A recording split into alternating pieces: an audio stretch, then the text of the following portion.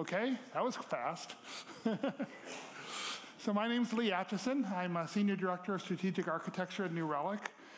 New Relic is a performance management company. We have a booth in that area right over there. Feel free to stop in.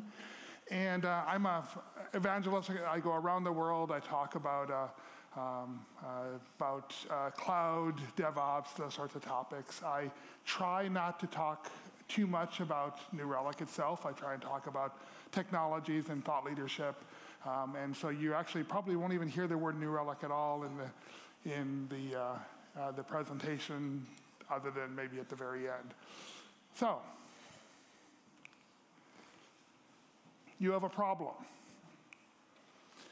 It's your big day. The day of the new product launch. It's Black Friday, Election Day. Election Day in the US, of course, is a big problem. Whatever the day, it's the busiest day of the year for you. It's the day your company will either make it or break it. You hold your breath. Are you able to scale? Can you stay operational? Will you survive that day? Your customers expect your product to be available. They expect your product to meet their needs at the time that they need it. They expect you to work all the time. And a failure of your application is a disappointment to your customer.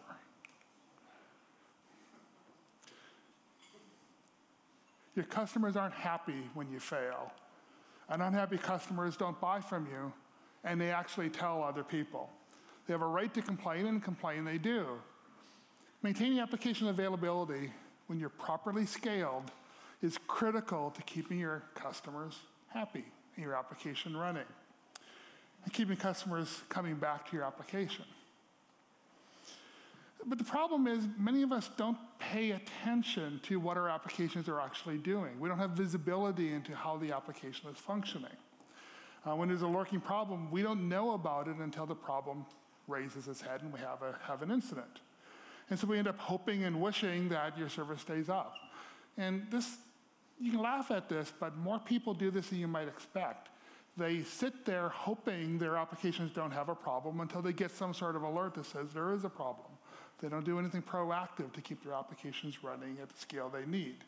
They deal with the problems when it occurs, and they don't anticipate and plan for them in advance. They do things that put their applications in jeopardy, and they do things that add risk to their applications. And ultimately, risk is failure. So let me tell you a real life example. I'm going to tell you about an overheard conversation. This is a real ops conversation, a report that an operations engineer did to his peers and to his management about something he was doing. And it is a true story, and I want you to see if you can see yourself or your company in the same sort of situation. So, we were wondering how changing a setting in our MySQL database might impact our performance. But we were worried that the change may cause our production database to fail. Legitimate concern. Since we didn't want to bring down production, we decided to make the change to our backup replica database instead. After all, it wasn't being used for anything at the moment. Now, there's probably at least half of you in this room who've been in this industry for a while who know exactly what the next slide is going to be, and you're in fact exactly right. That's when the random act of nature occurred. The database went down. And then we remembered why we had a backup. Because since it was out of sync from what it was supposed to be, the backup failed as well. This is a problem that results from bad planning, bad decision making, result of not understanding the stresses on your system, and not having visibility and understanding what a change to your database can actually do to your system. This absolutely was a true story. It was a mistake, it was a problem. And I bet you more than one of you in this room have either done this or know somebody in your company who has done this. Anyone want to raise your hand?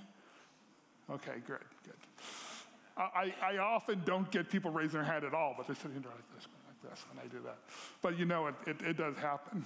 So this is not an uncommon story. And Availability, like this, it can come in all sorts of shapes and sizes, availability problems. This one was a big, fat, obvious problem. But there's other ones that are much more subtle. For instance, imagine we had an e-commerce website. It was composed of a bunch of services and databases in the back end and a mobile app at the front end. Now, Bob comes along, he buys something, and that whole transaction takes 300 milliseconds. It's a good experience. Bob's happy. Bob goes home. Everything's fine. But now Sally comes on and does the exact same thing. But this time, the database was a little bit slower, and the transaction ends up taking a lot longer. So she ends up being not happy. She had a bad experience. And so availability isn't just a matter of whether the page does what it's supposed to do. It matters how long it takes to do that. And the right answer, too late, is still not the right answer. So the customer doesn't care why a problem occurred. They don't care why your app is slow. If it doesn't meet their expectations at the moment they expect it to be there, nothing else matters. Now, if 10% of your transactions, if 1 out of 100 transactions, 1% of your transactions happen to be a little bit slow, and it results in that one customer not being happy, that's a 99% availability right there. The problem is that when we typically look at our application from an external view, this is usually what we see. We see overall 0.9 seconds, not too bad. We think everything looks fine because from a surface, everything's operating reasonably on average. On average, it's pretty good most of the time. But the problem is the details are where the problems actually lie. The details are where availability problems are born. So the real answer to your application, how your application is doing, is not looking at it from this view, and it's not looking at averages. It's looking at the details. It's looking at the data. And in fact, modern applications, you can't simply look at it from the outside in. You have to look at every level within the application, every service, how it's performing relative to who's calling it and how it's working, how your databases are working, how all your mobile apps are working, how everything's working for every transaction. We can't use average and sample data. We have to deal with every transaction. And this collects tons and tons and tons of data. In fact, what we find is that most customers with a properly instrumented application, the amount of monitoring data that they create from the application is significantly larger than the amount of business data that the application is dealing with. So if anybody's using your application, you must collect data about exactly how they're using it, the details, and the details are what's important. And it's not just server data or application data. It's not just, but it's also user experience. How are the users perceiving your application from working? And it's business outcomes. Are you meeting your business objectives and your business goals? This really is a big data problem. Doesn't matter how big your application is, monitoring it itself is a big data problem. So you must understand all parts of your application. You must understand how they all work together. You must understand the performance of every individual part of the application. And you must have visibility into every part of your application. Because if you don't have a visibility into your application, you don't have access to the data you need when a problem occurs, you'll waste time firefighting because you won't know where the problem is. You do meaningless finger pointing across teams as you're trying to figure out whose problem this really is. You lose money because you don't make any money when your application's down. Customers will be unhappy, and as we know, unhappy customers tell other people. You need to understand how the application is working, how the customer is perceiving it, and whether or not it's meeting your business needs. You need to monitor all the right components, the right resources within your system. You need to monitor the right data. And success involves all three of these things. They're all interconnected. But this isn't enough. This is the old story. And Most of you probably heard that story many, many times before. Visibility keeps your application running. That's the story of monitoring since the beginning of monitoring. The problem is the world is changing. The world is getting a lot more complicated. Our applications are also getting more complicated, and the world itself isn't static anymore. Used to be your world was composed of simple static data centers, right? Data centers where your application ran normally and all was well. Your operations team was comfortable. They know what resources they controlled. They had a list of servers and spreadsheets they maintained. They had IP addresses and they were in the spreadsheet. And they even named the servers. How many people remember when you named servers? How many people named their EC2 instances? Okay. The operations team was comfortable. They knew what they controlled and they managed it, and it was something well-defined. All was simple and all was manageable. But in a modern world, of course, that just doesn't work. Our applications are much more dynamic, our resources are more dynamic, they're more sophisticated, and the customers are more sophisticated. So static data centers simply don't work anymore. We're rapidly outgrowing them. In the new world, resources are created dynamically on the fly, and the cloud, of course, is what allows us to make this happen. Whether it's public cloud or private cloud, it doesn't matter. The cloud is what allows us to deal with these dynamic resources and to create them and gives us the world of dynamic resources. The operations team, the world of the operations team is no longer something as simple as tracking resources in a spreadsheet. They have to be responsible for the dynamic world of how the application is actually running. The world has gotten a lot more complicated. And the dynamic cloud allows you to build applications better, allows you to build them faster.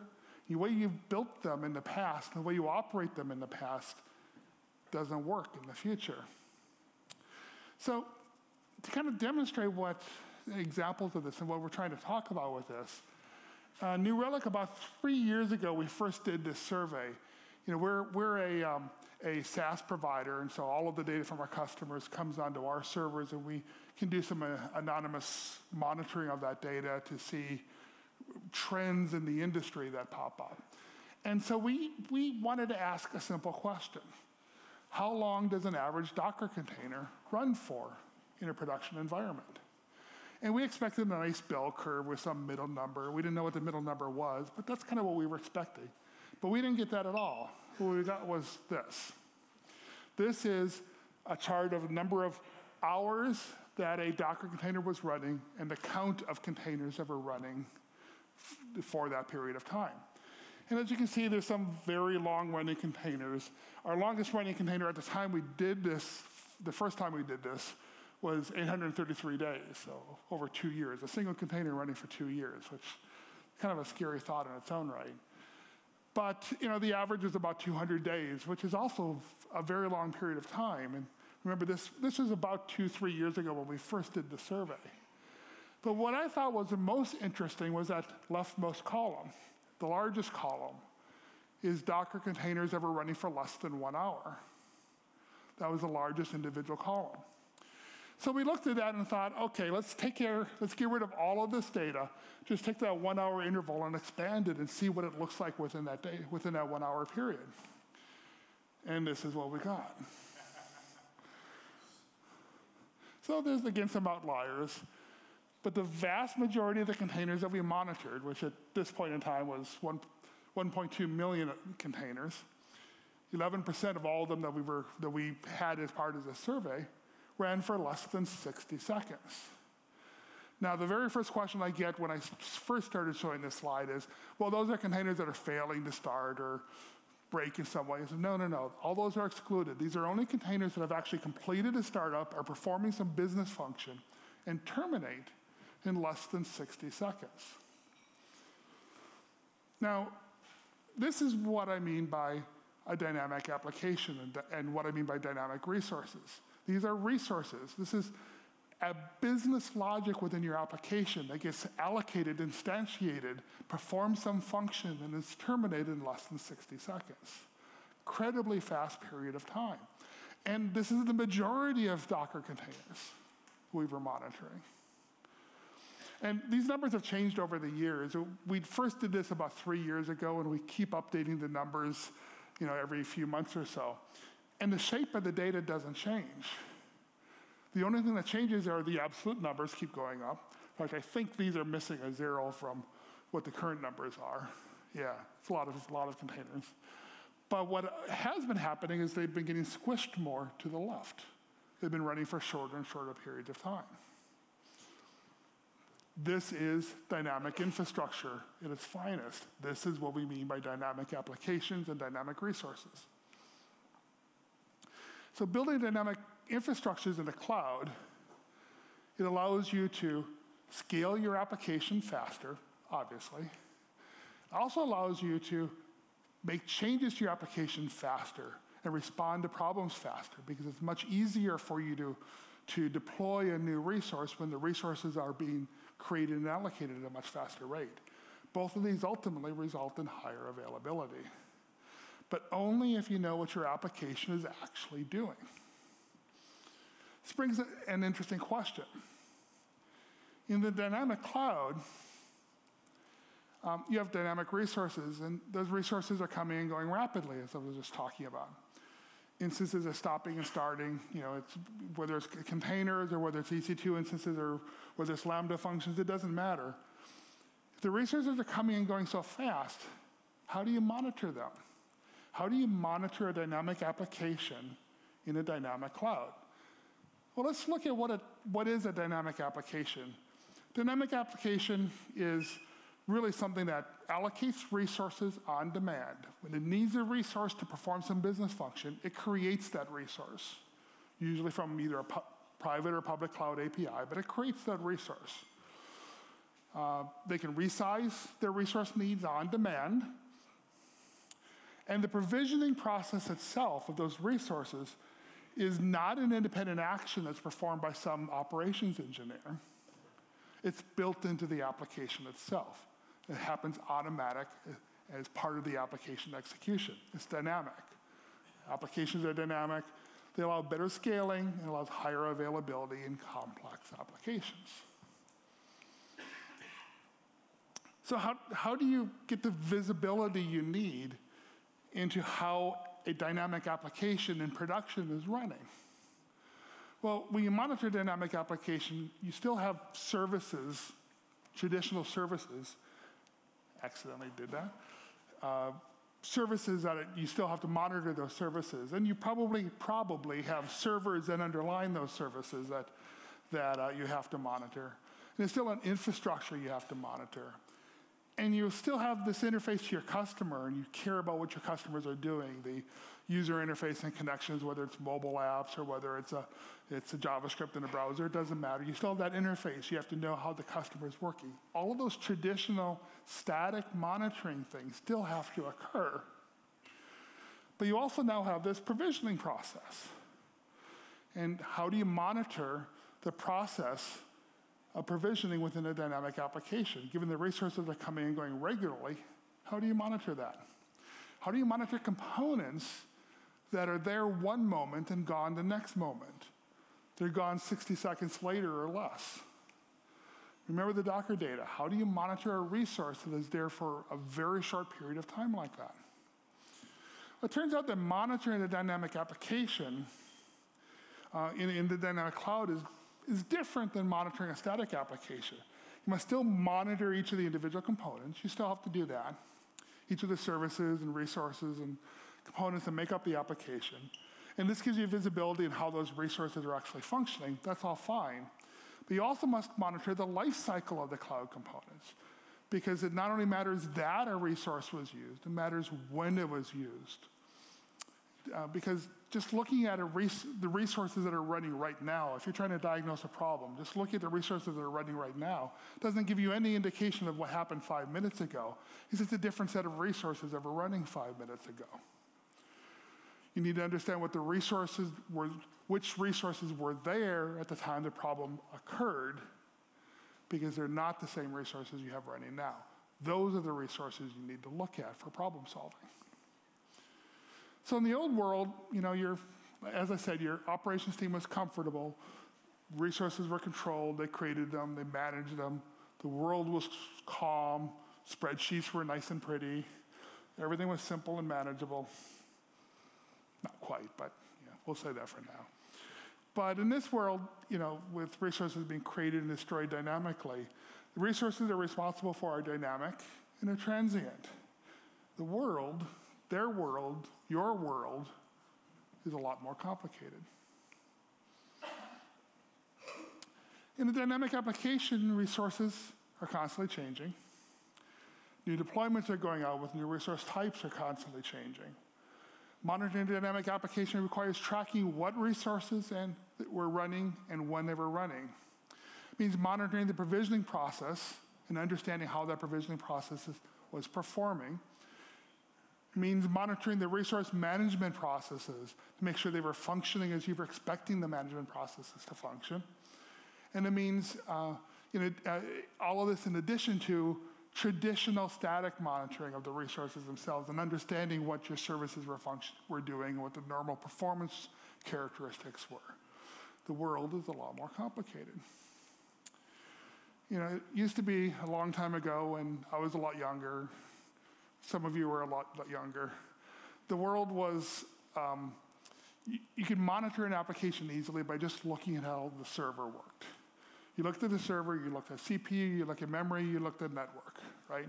And you saw these straight flat lines. CPU was flat, memory was flat, networking was relatively flat. If you saw a little spike up in memory usage, that indicated a memory leak. If CPU usage changed more than you were expecting it to, it might indicate a server or service problem. Everything was static and everything was smooth. And change indicated a problem. Change was equated with a problem. But today, change is the normal operation. Resources are created and destroyed dynamically, and everything is transient. There is no static view of the world where change can be an indicator of a problem, because change is the norm.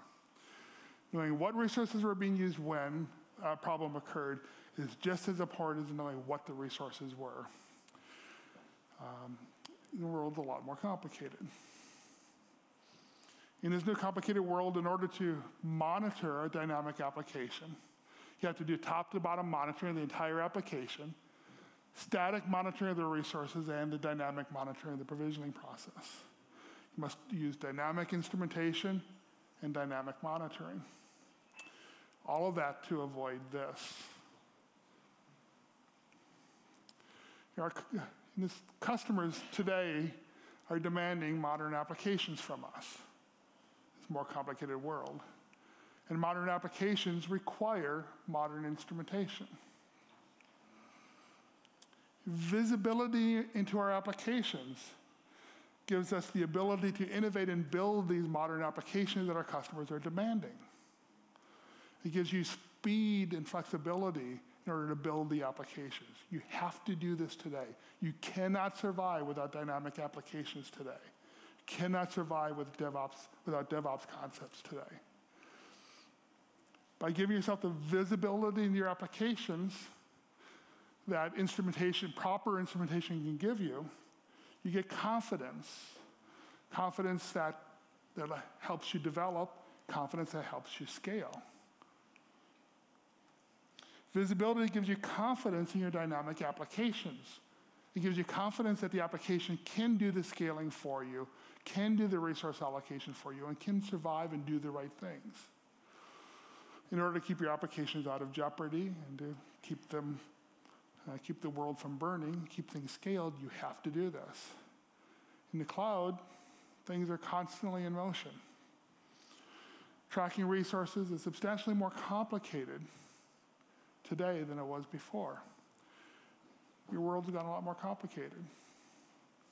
Dynamic instrumentation gives you visibility, and visibility is what's key, dynamic visibility, to give you confidence in using the cloud effectively for your modern applications. Thank you.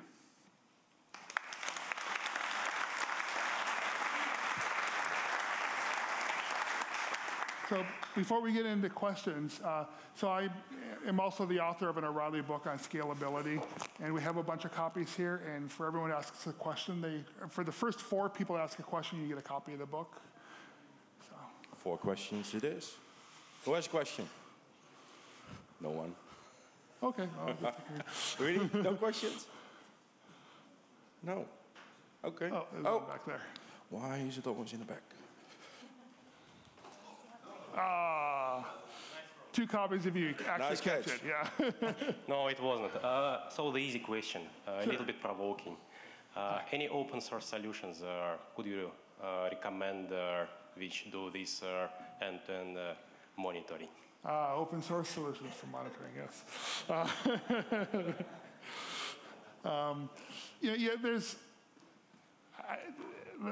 Let me answer a slightly different question. There's lots of different monitoring solutions out there, and most of them will do the right things for you if you understand what your needs are and set them up correctly. There are some that do a better job than others. I happen to like New Relic, obviously, I work there, but you don't need to use New Relic to do any of the things that I talked about here. You just need to understand what it is that you need to see within your application, and it's not just the code and how it functions. You need to understand how the resources are being used amongst each other and how they're moving around, the dynamic provisioning and all that sort of stuff. You need to be able to see all of that. You don't have to use New Relic to do it. I want you to. There's advantages to it, but you don't have to. And any of the open source monitoring or non-open source packages can help you as well. Thanks. Next to you, there's another question. You have to come up here, actually, if you want. There you go. Sure, thank you. If you stick around afterwards, I'll sign it if you want. If you don't, you don't have to. So, monitoring. Question. So you just said set up monitoring and okay, hello. Know what you need, but experience tells me that usually about, well, you can set up your application and your monitoring as good as you want, but a couple of months after, you're going to have about as many metrics after incidents because you were blindsided. And you didn't know you had those blindsided because you're getting blindsided. So is there any way, any technology, any artificial intelligence to help you proactively start monitoring things that you didn't even know you needed to monitor? Absolutely. And I made a promise I wasn't going to do a product pitch, and I'm not going to, but stop over at the booth and we can give you some more insights into how all that works. But again, there are other companies that do that too. We do have some relatively good AI that can help you figure out where you're, there's 2 problems that tend to come up that AI can help with. The one of not having enough data is something that's pretty easy to identify and to know where you need to instrument that you haven't instrumented yet. That's a pretty easy problem to solve. The harder one is when you instrument everything the way you really should and you get this ton of data, figuring out, okay, what piece of data really is most important to me that I should be looking at a regular basis.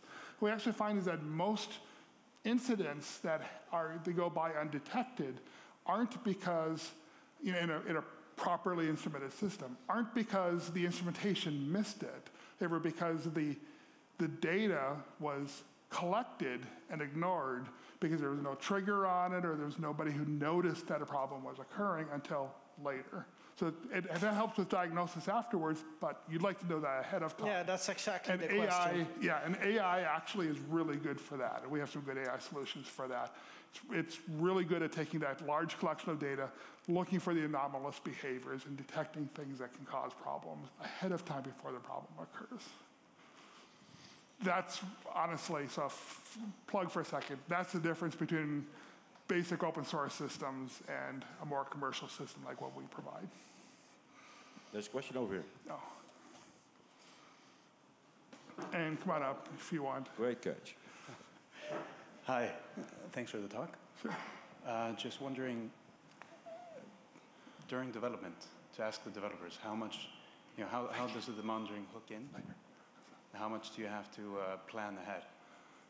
I'm sorry, would you say that again? So, for development, for the architecture of your application, how much do you have to plan ahead? That's actually the good part. You actually don't have to do that much. You know, one of the things we try and do is we try to make it very easy for you to add instrumentation to your application. In a lot of cases, it's adding a line or two of code. That's all you have to do. In some cases, you don't even have to do that. In most languages, for most types of services, it's that simple. Now, there are things you can do, you know, and that'll give you basic application monitoring, that'll give you infrastructure monitoring. What you won't get with that is business metrics monitoring, and that requires usually a lot more foresight. You need to think through what are the business metrics that you really care about the most, and then instrument specifically those particular business metrics, because we don't know what those are. You have to tell us what those are. And that usually involves putting a probe into your code at wherever you identify some business activity occurring, like a add to cart or a purchase complete or something like that, putting the right code in the right place to collect that piece of data. So you know, that's a lot more involved, and because it's tied to how your application is actually working. But basic application monitoring, all you have to do is add a line or two of code. And again, this is true with any of the solutions. Very true with New Relic. You just add a line or two of code, and you can get a lot of useful data very, very quickly just by doing that. Yeah, thanks. Another question over there in the back. If you want to come up for the... Hi, good morning. Thank you for the talk. Sure. Do you feel that typically applications are developed in a way that they produce too much monitoring data than necessary? No.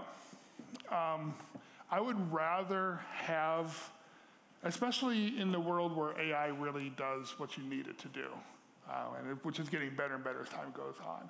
I'd rather collect too much data and ignore most of it and throw it away than not to have the data I need. And AI will help use that data to find the problem in advance.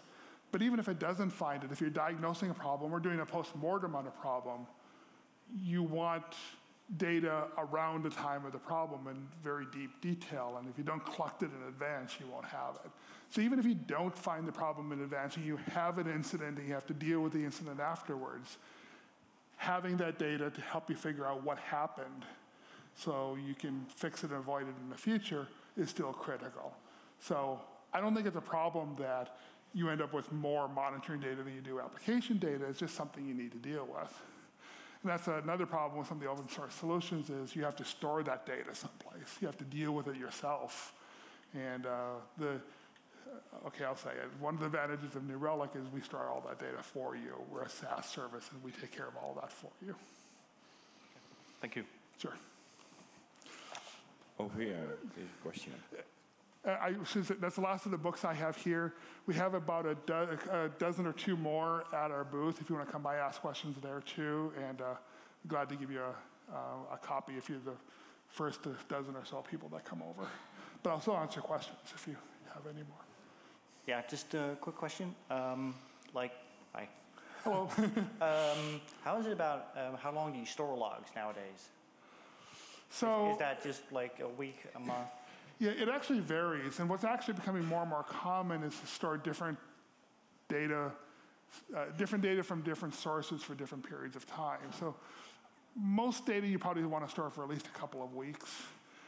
Some data you want to store for a much, much longer period of time. A lot of it depends on what you're trying to do with it. One of the common things that dictates that for you nowadays is comparisons. You know, how did my app perform compared to what it did a week ago or a month ago? And wherever you want to make those comparisons, you need to make sure you have enough data for that.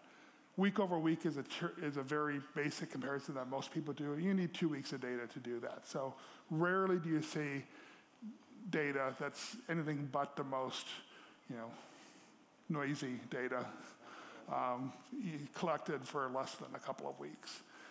But some data you want to do year-over-year analysis, especially business metrics and things like that, and so that you'll obviously keep a lot longer. So you'll tune the retention based on the type of data. But it's typically at least 2 weeks and sometimes significantly longer. I would say probably 2 weeks, 3 months, and 1 year are the most common types of durations. Okay, thanks. Sure. Okay. Thank you very much, Lee. Thank you. Thank you. Oh, yeah, thank you very much.